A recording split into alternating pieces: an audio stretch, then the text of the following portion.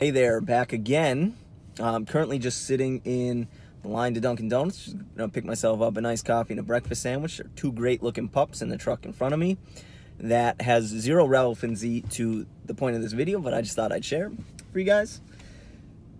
Mitch Trubisky. This is my big question today. So last night, me and my buddies were having a conversation. He's into sports cards. I'm starting to get into it a little bit myself, but he invested a little bit in Mitch Trubisky. And obviously I have my opinions on Mitch Trubisky, and I let him know, but I just kind of want to know what other people's opinions of Mitch Trubisky are.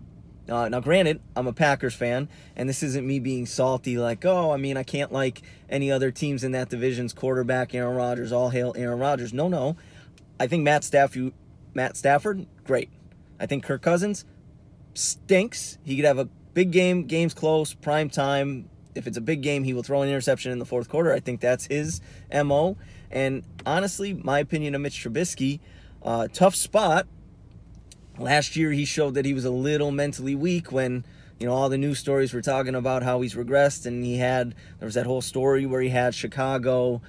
He had in the team facility turn off all the TVs because they didn't want the negative press in. Like, that kind of shows you that, you know, mentally a little weak. Obviously, 24 years old last year. I think he's 25 this year.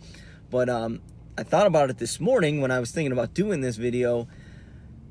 Tough situation.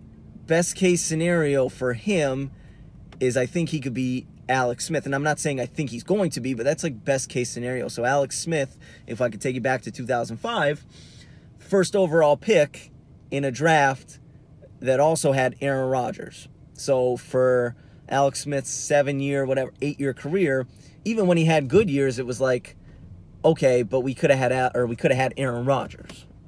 I think Mitch Trubisky, just because of the draft class that he fell in, as long as he's in Chicago, is going to be the same. Like, he could have a good year, but he's not going to be Patrick Mahomes. He's not going to be Deshaun Watson. He was drafted ahead of those guys, so Bears fans are always going to be, especially if he stinks and they're not making the playoffs, oh, well, we could have had Patrick Mahomes. We could have had Deshaun Watson.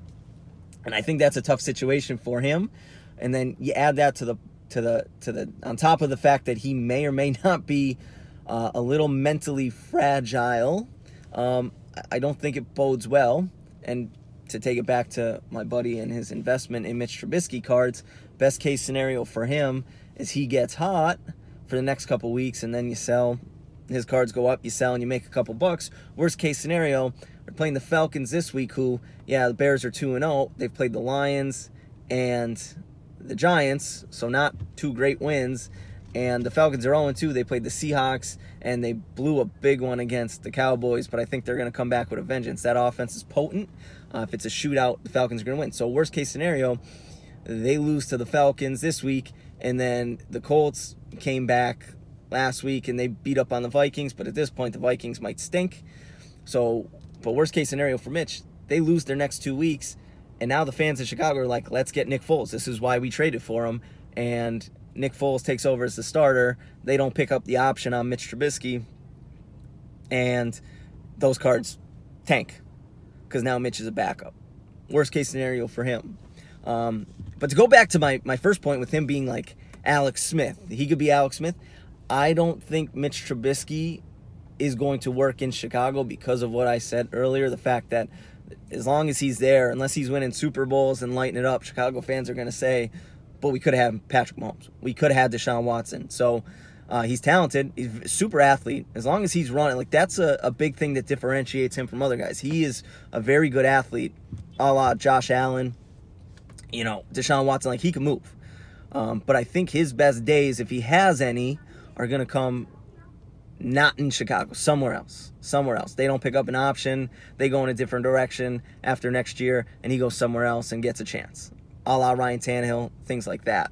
But those are my opinions. I want to know what you guys think, because I'm curious on Mitch Trubisky. I don't know what Chicago fans think, what NFL people think, and I want to know. So you let me know in the comments below.